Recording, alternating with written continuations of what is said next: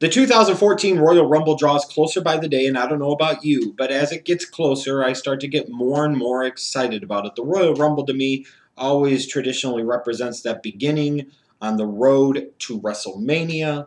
It really begins to set the table for WrestleMania, and in and of itself is the most unique pay-per-view concept I feel that the WWE has today, the most unique pay-per-view concept match, and always to me has been a personal favorite of mine, in some cases even more so than WrestleMania. And that's why you find, whereas if most WWE fans only buy one pay per view the entire year, it's WrestleMania. If there's a second one that they usually do buy, it ends up being the Royal Rumble because it's a unique event and it does ultimately set that table heading towards WrestleMania. So I thought it would be interesting today to sit down and talk about some possibilities of who should win the 2014 Royal Rumble. The first name I'm going to throw out there, there's going to be a total of four that I'm going to discuss here, is CM Punk. Now, CM Punk, beyond question, has become a top guy in the WWE over the past couple of years, and he's one of those almost unanimous baby faces, something that the WWE had sorely been lacking for several years with guys like Cena and Orton. No matter what type of propaganda the WWE tries to give you, they weren't being almost unanimously cheered by the live event audience, and still aren't. And still aren't getting the proper reaction. Even Orton as a heel gets some cheers and he gets some boos, so he's not getting the proper heel reaction. Cena gets his boos and gets his cheers. Again, not a great babyface reaction, not a reaction you want for one of your heroes. Well, CM Punk doesn't really have to worry about that. He gets nice reactions. He gets big reactions. Not the biggest reactions in the company anymore. That has gone to somebody else similar to him. But CM Punk is still a big guy in terms of being a big name in that company. He's a top guy. He's one of the biggest stars that they have. And there definitely could be an argument to be made for him winning the 2014 Royal Rumble. I don't want to see happen to CM Punk what has maybe happened to a guy like, let's say, Chris Jericho, where they kind of slip through the cracks. And somehow, some ways, it always comes up with somebody else should win, somebody else deserved to win, somebody else was better suited to win, the story made sense for somebody else to win. And then you look back 5 or 10 years later and CM Punk has never still won a Royal Rumble. I still feel like he should have won the 2012 Royal Rumble. That should have been his event. That should have been the Rumble for him to win. But hey, it is what it is. Can't really do much about that. But when you look at CM Punk and the actions that have happened over the past couple of months with him, and now with the animosity that's developing between himself and Triple H, even with the little stuff with Shawn Michaels and now the New Age Outlaws turning on him, a lot of people will point to it and assume that that means that CM Punk is going to wrestle Triple H at WrestleMania. And at this point in time, that would be my assumption too. However, you could make a very strong argument that since it seems like Triple H has kind of put his semi stamp of approval, his little God praise on Brock Lesnar, you could have CM Punk win the Royal Rumble. You could have Brock Lesnar win the belt at Elimination Chamber and then have CM Punk and Brock Lesnar in a match at WrestleMania 30 in the main event for the WWE World Heavyweight Championship. This is a chance for CM Punk to try and get his revenge on Brock Lesnar. It makes sense for Brock Lesnar maybe to carry a belt into that particular show and then drop it there to Punk. And since he's kind of aligned with Triple H, that could make some sense. You could even have Triple H try and intervene, try to be a special guest referee, all types of different things. So you could definitely make a storyline argument for it happening. But I don't think the timing is right, unfortunately. And I don't think he's the best choice for this year. And I would expect Triple H is going to want to get his big Mania payout. So he's going to position himself to get his own singles match. He's going to want to work against a top guy. That's Triple H's MO and forte. And hey, whatever, more power to him. So henceforth, he's going to want to work with CM Punk at WrestleMania, and I doubt Punk's going to win. The next guy is going to be Roman Reigns. When you look at Roman Reigns, he's a guy that has a lot of momentum going for him right now. The crowd is really starting to get behind him, and not just get behind him, but get behind him as a babyface. They're envisioning him as a top guy. They're envisioning him as a big monster babyface hero down the road. And you could sit there and say, well, he might not be ready. He might not be ready. But it's kind of like one of those things like in the sports world where sometimes ultimately somebody's not ready until they're given the chance to find out whether or not they're ready. They're never ready until they're ready. If that makes any sense, I don't really know. But what I do know is that Roman Reigns is probably going to have a huge 2014. And when you look at him, you sit there and you wonder to yourself, if he's going to be such a big guy and he's going to be focused on so much by this company, why wait? Why put it off to maybe having him win a Money in the Bank ladder match? Why have him wait until SummerSlam? Why have him wait till Survivor Series? Why have him wait till the 2015 Royal Rumble? Why not have him win the whole damn thing now? Here you're pushing a young guy to the moon. You're positioning him in a spot where he's going to main event WrestleMania 30, potentially having a chance to win the undisputed WWE World Heavyweight Championship. If that doesn't make somebody a star, I don't know what will. And that's just a flat out. Now, to me, it would make a little more storyline sense if the Shield had been more closely aligned with Randy Orton during his time as champion, and then this kind of played out like an evolution thing, Batista winning in 2005 and then choosing to go after Triple H's World Heavyweight Championship instead. That, to me, would make a little more storyline sense if they had done more with it and they had developed more time into it and really emphasized that Reigns and Ambrose and Rollins were aligned with Orton. Then it would make more sense to me. Now, you could go with the shock and awe and surprise factor of having the younger guy win the Rumble, and I'd be all for that. If any of these four guys that I mentioned actually did win the Royal Rumble, you really wouldn't hear a whole lot of complaint out of me at all. Now, to me, they are the only four realistic options that you have at this point if you're the WWE for having won the Rumble. But if you did go with any of these four guys, I think it would be a good booking decision. I just might think one or two others might be better booking decisions than the other. When you look at Reigns, worst case scenario to me in this Rumble, what should happen is he should go on a monster tear. Bigger than Diesel and even bigger than Kane. And yes, I mean, at some point in time, records are made to be broken. Kane eliminated 11 people in the 2001 Royal Rumble. Why can't Roman Reigns eliminate 12 and then maybe have the 12th elimination be Kane? That's a way to have a guy really break a record. That's a way to have a guy put his own stamp on the event. That's a way for a guy to look like a winner even if he doesn't actually win the match itself. You want to set Roman Reigns up on a whole different stratosphere and you want to start a big rocket ship launch on this guy's character in 2014, have him dominate in the Royal Rumble, have him eliminate 12 people, have him break Kane's record. That way he'll go down in the history books. He'll always be remembered. It'll be a match you always remember. It'll be a moment you always remember for Roman Reigns, and it'll help make him a big star. The third individual is going to be Daniel Bryan. Now, when you look at Daniel Bryan right now, beyond question, he is the hottest individual in the WWE. There is no argument that could be made otherwise. The WWE tries to sit there and still tell you that somebody like a John Cena is more over than Daniel Bryan with the live event audience. They are insulting your intelligence and you know better, and shame on the WWE for really thinking that we're that stupid. We can see, we can hear. Maybe you need to see and you need to hear. Or listen, even more important.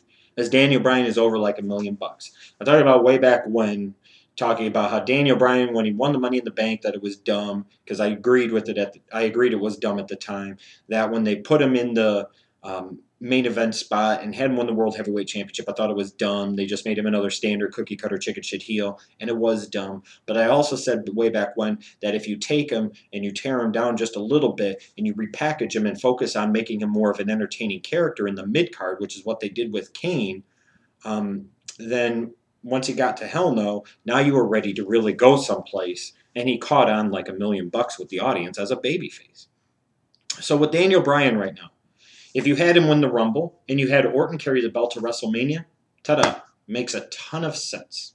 Absolutely makes a ton of sense. It's hard to argue with that. I, however, do not think that that is the best option for Daniel Bryan, and I'm going to tell you why. People win belts at WrestleMania. People lose belts at WrestleMania. That's all fine and good. Daniel Bryan has been a world champion a couple of times. I wonder when I look at Daniel Bryan sometimes if he's an example of a character where the thrill of the chase is what makes him so appealing and compelling as opposed to him actually reaching the pinnacle and the summit. Now, on the flip side of that, at some point in time, you do have to have that guy reach the pinnacle and the summit, and I do agree with that. But I don't know if this is the right moment, the right time to have him reach that pinnacle, have him reach that summit. Because again, like I mentioned, Miz beat John Cena in the main event of WrestleMania 27, retaining his WWE Championship. What did that mean to The Miz? Look where he is 3 years later. You could sit there and have Daniel Bryan wrestle a Triple H at WrestleMania. And I think it's more important and significant to his career long term, especially getting a signature victory at a Big Four pay-per-view, your biggest pay-per-view of the year, against one of your iconic figures in your company in Triple H. Or if you have him wrestle Shawn Michaels, the same thing. This would be an example of giving him a signature victory at your biggest show of the year. He'd be wrestling Mr. WrestleMania, Shawn Michaels.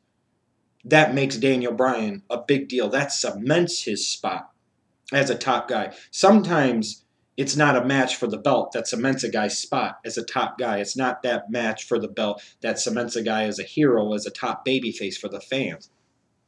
But to me, in my opinion, I posed this question on Twitter. I posed a question in a previous video saying, which would you rather have Daniel Bryan do? Would you rather have him win the Rumble and then go on to win the title at WrestleMania from Orton or Cena or a Lesnar or a Batista, you know, whoever? Would you rather have him wrestle maybe a Shawn Michaels? Would you rather maybe even have him wrestle like a Triple H? Because there would be a lot of storyline sense to that happening as well. But for me, though, it's that last option that's the most appealing. It would allow him to do something that John Cena still hasn't done. It would truly cement him as a guy worthy of a top spot. It would instantly give him credibility to a whole different level. And it would make him a much bigger star than you could imagine without having to split the audience with him, except maybe for that one match or that one moment. And that, of course, I'm referring to him facing The Undertaker at WrestleMania with the streak on the line. Look, like I said before, belts come and go. People win belts, people lose belts at WrestleMania. The one constant, the one thing that never changes is that Undertaker always wins at WrestleMania. He is 21-0. Ask Shawn Michaels how that went twice. Ask Keith Orton how that went in 2005. Ask Triple H 3 times. Ask CM Punk last year. To me, there is no bigger statement, no bigger match that a Daniel Bryan could have at WrestleMania 30 in 2014 than him facing The Undertaker at WrestleMania 30. If you don't like that, too fucking bad. I don't see how that's an insult. I don't see how that's a bad thing. Most of you can agree at that one specific event at WrestleMania, that Undertaker streak means more than the belt. Especially if Daniel Bryan maybe comes this close to winning the Rumble, but he doesn't get there. And then the night after the Rumble, or a week after the Rumble, Undertaker makes an appearance and doesn't just do anything. He sits there and chooses and selects Daniel Bryan to be his opponent. He deems him worthy of that. It's not a Triple H having to issue the challenge. It's not a Shawn Michaels having to chase after him and issue the challenge. Undertaker challenges and chases Daniel Bryan. That makes him a much bigger star than beating somebody like Randy Orton or John Cena at WrestleMania for the WWE World Heavyweight Championship could ever do. That instantly cements his place as a top guy forever. It instantly cements his place as a modern legend in the company. So, in my opinion, I wouldn't have Daniel Bryan win the Rumble, and I think he would come out better for it long term. Okay, so he has to lose at WrestleMania to The Undertaker. Does that really hurt CM Punk? Did that hurt Randy Orton? Did that hurt Batista? Did that hurt Edge? Did that hurt Triple H? Did that hurt Shawn Michaels? No, and it's ridiculous to insinuate it. It's an entirely different level when you wrestle Undertaker at WrestleMania, period. And to me, it's the most compelling option at this point in terms of a Taker match at WrestleMania. For my money, the person that should win the 2014 Royal Rumble is Batista. And I know a lot of you are going to sit there and say, oh, imagine that. He favors the bigger guy over the smaller guy. What more do you fucking want? I want Daniel Bryan to wrestle The Undertaker. My favorite in the business today. The guy that I live for at WrestleMania. It's my one opportunity for a mark-out moment every year. A true 100% full-blown mark moment. I want Daniel Bryan to face him. To me, that's much more important than wrestling for the freaking WWE World Heavyweight Championship. But you're bringing in Batista. And it sounds like this is not just going to be a 2 or 3 month run. This could be a 2 or 3 year run. Batista is going to be there for a long period of time. One last final run. A guy who was a star from several years back. A guy who helped carry the company for a period of time. A guy that is a legitimate star and a legitimate main eventer and world champion. You bring this guy in, his first match being the Royal Rumble. To me, you have to establish that this guy is back, and he's back in full force, and he is ready to go, and he is a force to be reckoned with for whatever time he has left in the WWE. You have to have him win the Royal Rumble. You could have him wrestle Randy Orton.